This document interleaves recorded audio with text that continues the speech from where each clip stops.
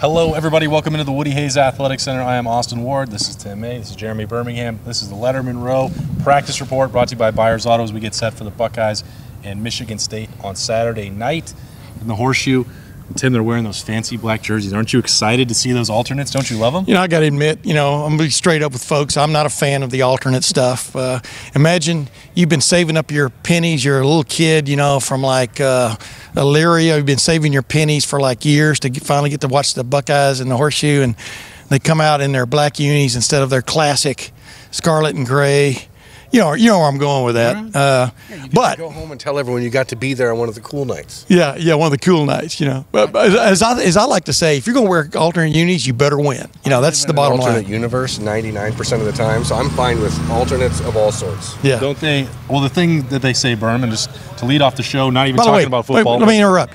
I understand why they're doing the alternate unis. Well, that's what I was going to ask Berm right here, Tim. It's a perfect segue. Aren't they supposed to help recruiting? Don't they work? I don't know. Tell me about it. No. Let's be clear.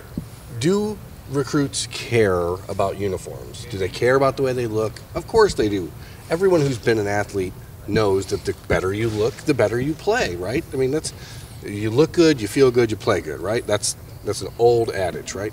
But it doesn't matter in the sense of I'm going to go to this school because they wear these black uniforms once a year. That's stupid. Yeah, I mean, if Vanderbilt wears all black, right, Vanderbilt looks great in those all black. Yeah, exactly. They should get every 5-star out there. They don't. Okay, on to football. That's the uniform talk. That's about all that I can stand. Tim doesn't want it. Well, it's part and parcel to what we're going to see on Saturday night. Maybe. I don't know. Is Michigan State going to come out with some sort of highlighter color? I don't know. Gosh almighty, talk about alternate uniforms. Those are the worst that you can possibly have. I had to go to the optometrist after watching that game. No matter what Ohio State wears, they're going to look better than Michigan State. They're probably going to play much better, too. They are once again a double-digit favorite, Tim. Justin Fields is becoming a Heisman candidate. There's more talk about Chase Young. But I guess if there's one theme throughout this week that we've heard a lot, it's that Michigan State's run defense could be the biggest test for J.K. Dobbins and Justin Fields and Master Teague and this offensive line. And, the stats look good, but for me, I just don't buy it. I can't get the memory of 2 years ago out of my brain where that was supposed to be one of the best run defenses in the country, and Ohio State ran for 300-plus on them and 4 touchdowns. So I don't see a problem, but what do you see? Ladies and gentlemen, this Ohio State football team, as we're watching it today, is as capable as any team in the country to do whatever it needs to do to move the football. Throw to the edges, throw over the middle, throw swings, throw deep, beat zone coverage with just throwing over the top. What I'm getting to here is this is as capable a team there is to beat any kind of defense you want to throw at them if you give them like a play to figure it out. And you got to admit, Ryan Day and Mike Yursich and Kevin Wilson, I think they've been doing a great job of mixing things up from one possession to the next. Like I said, the Master Teague package, the fatigue package they put in the other day, 3 straight plays, a swing pass, a run through a huge hole over left tackle, and then a run 2 yards for a touchdown over the left side where he just plowed through there. That's what this team brings to bear. It has options no matter what you throw at it. Now, granted, it depends on guys being healthy and guys paying attention and doing their job. This offensive line, we were just talking with Wyatt Davis earlier today, and this offensive line is clicking about as well as any offensive line in the country. Agreed, Bermanology? They're playing pretty great. I mean, I think they're playing better than they did a year ago at this time. What we watched a year ago was a ton of RPO stuff for the Buckeyes early in the season, and there's not been a lot of that this year. They know what they're doing, and I think that makes a big difference. But to take this back to Michigan State, I mean, yeah, they defense looked good against Tulsa. Who cares? They looked okay against Arizona State and lost to a true freshman quarterback. And then they gave up 31 points to a true freshman quarterback from Indiana last week and allowed 20 straight completions against them by Michael Penix of Indiana. I didn't mean to laugh that hard. Color me skeptical that this defense is as good as we are led to believe it is. I know they have NFL talent on their roster on defense. Kenny Willekes last year, was as good a player as I saw against Ohio State, and he abused Isaiah Prince last year in East Lansing, but I just don't buy it, and maybe I'm going to be proven wrong on Saturday night, but there's nothing about this Michigan State defense outside of Kenny Willekes, and I think Joe Bocce's an incredible middle linebacker, but I don't know that a middle linebacker is going to beat this Ohio State offense. Yeah, and that's what I was getting to. Ohio State does not. It's not the good old days of a long time ago. They don't have to play in the box. they can play all over the place. Right. And that's what beats a good defense, is the ability to go to the edges, beat the edges, et cetera, and then work on beating them in the box. And that's what I expect to see on Saturday night if they stick to what they've been doing. And good personnel helps too. And I think you look at Ohio State, they don't have Brandon Bowen on Saturday night in Nebraska, and they just roll in a guy, Josh Allaby. He becomes the player of the game. He's filled down twice in the last 6 games for Ohio State now. One was the Rose Bowl. One was the Rose at Bowl. left tackle. Left tackle.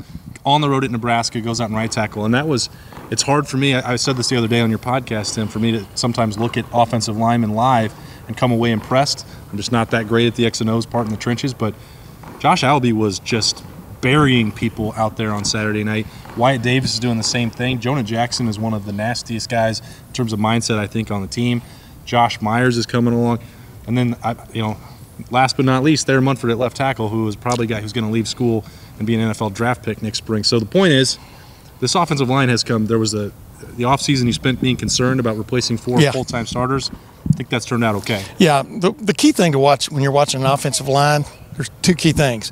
Are they driving guys back when they're running the ball? Even on zone plays, I mean, they're getting guys and driving them. They're not just like getting in front of guys and trying to create, and they're getting to the second level. That's easy to watch from the stands or television. And then number 2, when Justin Fields needs to throw the ball, has he got time to throw it? Been a couple of times where there've been some leaks. They're going to be. Yeah. Teams are blitzing. They're doing delayed blitzes, doing all kinds of things. Credit. The majority of Justin Fields' sacks this year have been on Justin Fields. Yeah.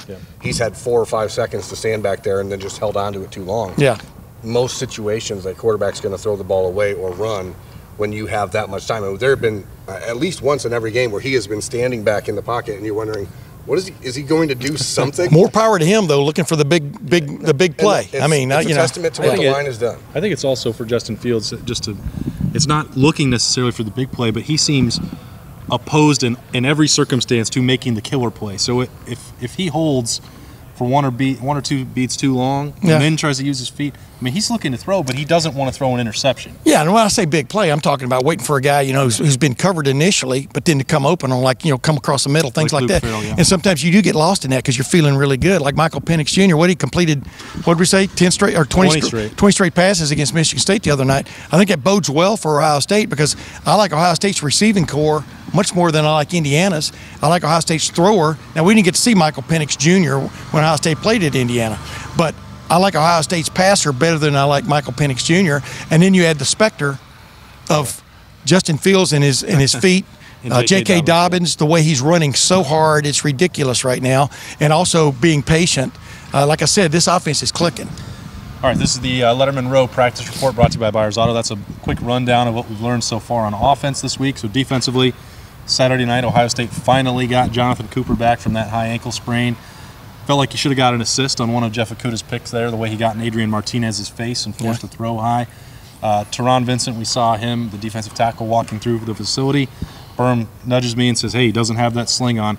I still don't know. This could be an injury that could keep him out for the rest of the year, but that's at least one positive development for a guy who really wants to play. Yeah, there's somebody said, hey, take that sling off before you walk through the media. But well, he did have the practice jersey on and the sling off, so gotcha. It's a plus. 2 things there, and then Tyreek Smith will continue to wait and monitor that ahead of the availability report on Friday, which we will cover as soon as that's out. But Tyreek Smith it didn't look like he did practice, though, from what I could see. It's not looking as great for him. It looked encouraging initially. He was going through warm-ups 2 weeks ago before Miami of Ohio, and then that hasn't really happened since. So we'll keep digging on that and let you know what we hear. But get to the defense, man. Get to the defense. Okay, but Jonathan Cooper is back, and that pass rush still is looking it's getting better every week, I think. And Chase Young is at another level. What can Michigan State with this offense hope to do against the way the Silver Bullets are rolling right now?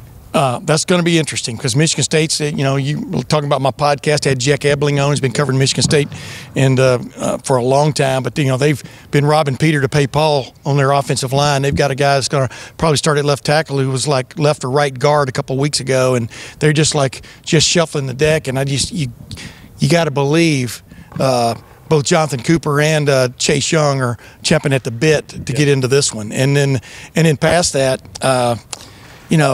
this defense, guys, I think Ohio State is a national story. But I think the biggest national story on this team is the way this defense, the transformation that we've seen from a team that guys that were running at each other, couldn't get out of each other's way, to now just triggering and just at times just dominating. I mean that was a good offense they played against the other night. Yep. It didn't look like it, because Chase Young was tearing them up, B.B. Landers was tearing them up, Devon Hamilton, Jayshon Cornell, right on down the line, pardon the pun. And then at linebacker, you know, you're sitting there, and all of a sudden Nebraska to get something going, they go back to yesteryear and pull out the I formation, hand it to the fullback on some belly plays. They have a little success there. Then, for whatever reason, they decided to then throw it, and Jeffrey Okudah gets an interception laying on his back. As Berm said, they took one timeout. It was an incredibly important timeout. I mean, I think we talked about it after the game on Saturday, and you sort of scoffed at the idea initially. I think that timeout mattered, but it did matter, and it got Ohio State a chance to recoup and regroup, and then they got an interception next play. I think the reality is Mark D'Antonio on Tuesday said that he doesn't view Chase Young in terms of being a human, which is pretty on point, I think, for what he's done to defenses. Well, Scott Frost called him the Beast. So there's a lot of respect right now for Chase Young and what the defense is doing, but yeah, there was going to be improvement on this defense from last year to this year. There's 9 starters returning, right? I mean, they were going to be better, but I don't think anybody really knew if they could trust that it was going to be this much better, and it really all starts with the defensive line. It starts with Chase Young. It starts with guys like Jayshon Cornell, who have been totally underrated for years. I mean, he's always played good football, but now he's in there a lot and making plays. And then you see the development so quickly. And this is where Ohio State has this tagline about developed here, right? If you watched the season opener and saw what Zach Harrison looked like on the field in that game, compared to what he looked like on the field on Saturday night against Nebraska, in 4 weeks, he has gone from being a freshman who had no idea what he was doing to looking like a player who was ranked in the top 5 as a top 5 prospect a year ago, and is now turning into a troublemaker for offenses. And it's just playing early too. You see a defense that is full of talent, and nobody has done more to earn my respect as far as a coach than Al Washington. Yeah. Because what the linebackers have done, and they're doing a great job rotating them in. They're switching out Baron Browning and Tuff Borland for situational stuff, and I think that you've just seen leaps and bounds improvement in a group that had a lot of reason to doubt itself. And don't discount scheme, guys. I mean, you're sitting there watching on Saturday night. Next thing you know, here's Ohio State. Maybe they've done this. I didn't notice it earlier this year. 4 down linemen, 4 linebackers, including Justin Hilliard, and 3 defensive backs. And they just pretty much played, hey, that's a bullet throw us position. exactly. Throw us your fastball. Let's see if we, you know what I mean? I mean, that may have been the bullet, that may have been whatever, but there were 4, renowned linebackers on the field. It was lined up as a 4-4. Justin Hilliard, he was in on that big hit that Pete Werner had on the Wan'Dale Robinson. He was in on that big hit from behind, but I thought he played extremely well, flashed in some big plays, and that's what scheme-wise, I mean, what Greg Madison and Jeff Hafley especially have brought to this thing. It's obvious. Yeah. All right, put a bow on this preview here, practice report tonight for us, guys. You weren't there on Monday with us at Roosters. When I gave my prediction, it was a large win for Ohio State for me. Everybody always talks about this. This is the theme for the year. Is there going to be a letdown? Michigan State, they've ruined 2 seasons in the last 6 years for Ohio State. Is there any chance of that happening in your mind on Saturday night, either one of you guys? I don't believe so. I haven't really made up my mind on a score type situation, but I could see Ohio State getting back to the 40s again, and I don't see Michigan State getting to the 40s or maybe even the 30s or maybe even the 20s. The 10, going. The 5. No, I'm just joking. There was a team that scored 5. But I just think this Ohio State team right now is playing extremely well on all 3 sides of the ball. I know that the past is not an indicator or indicative of future events, right? But Michigan State hasn't scored a touchdown against Ohio State in the last 2 seasons. I expect that they might score 1 this week, but I don't think that from a fan perspective, I don't think that there's a lot to be scared about on the Michigan State offense. Darryl Stewart's a nice receiver.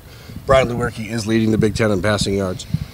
But I think the Buckeyes are significantly better than Michigan State, and it's a 42-14 Buckeye win. All right, a couple big wins predicted here from these guys. You heard mine on Monday on Lettermen Live. This has been the Lettermen Row Practice Report. It's brought to you by Byers Auto. That is Tim May. You know him. Jeremy Birmingham.